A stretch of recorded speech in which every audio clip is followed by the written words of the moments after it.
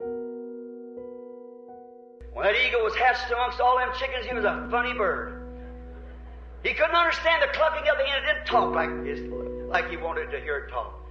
And she scratched in the barnyard, eat from the barnyard. It wasn't food for him. He was an ugly duckling among them. The hen had clucked and he didn't understand it. She'd go this way and eat this and eat that. He didn't understand it. So one day his mammy, or mother rather, in the South we say mammy. So anyhow, his mother noticed she had 2 eggs. Only one of them was there. She went after the other one. She circled ever across the country, and finally she flew over the barnyard. She seen him down there following that old hen.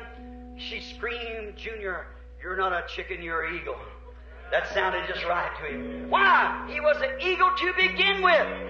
When a man or woman is set under creeds and cold formal religion, if he's ordained to be a son of God and he sees the Word of God preached in His power and God vindicated, he's an eagle to begin with. He'll run to it as sure as 2 2s is 4.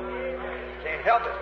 Because his very nature loves the Word of God. I don't care what anybody else says when he sees the Word of God being made manifest, he flies to it. Because here the little eagle, as to go on to say, he said, "Mama, how am I going to get up from here?"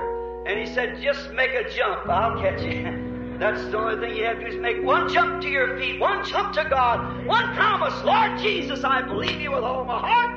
I believe the message of the hour. I see it confirmed and I know it's right. Jump to your feet. Mama will catch you. Don't worry. Your eagle, she'll be right there to get you.